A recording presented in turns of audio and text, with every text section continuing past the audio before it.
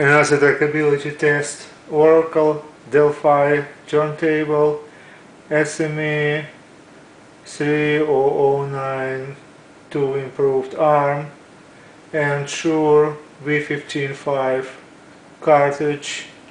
And there is an easy test where we have high amplitude but low frequency of those waves. Let's see.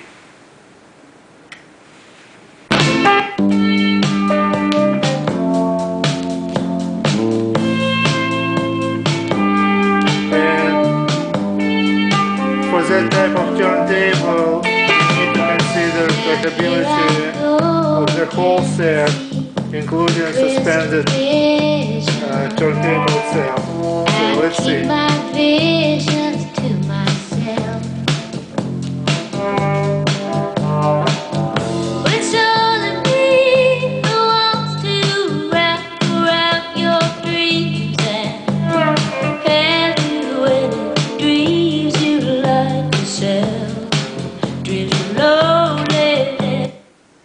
And again, that was an easy test. Let's see how it will work on the small bumps but with shorter wavelengths.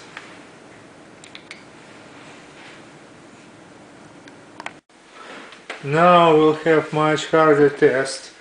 On a Sinatra disc we have a short small bump, but on the smaller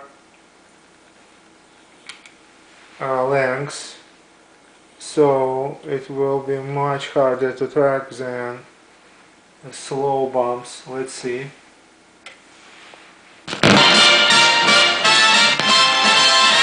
You can easily see it's losing tracks. And I hear you softly in my ear, the flame.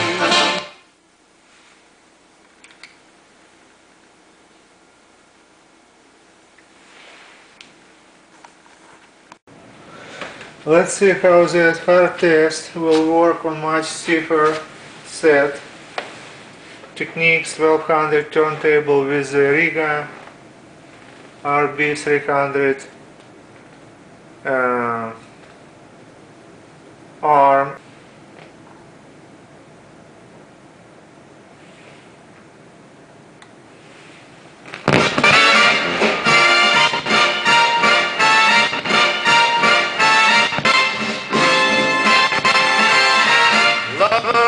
You can see it's much worse than on Oracle Turntable. You have multiple jumps.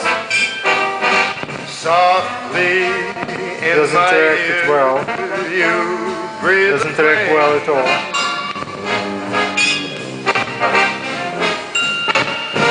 Lover, it's immoral. That's it.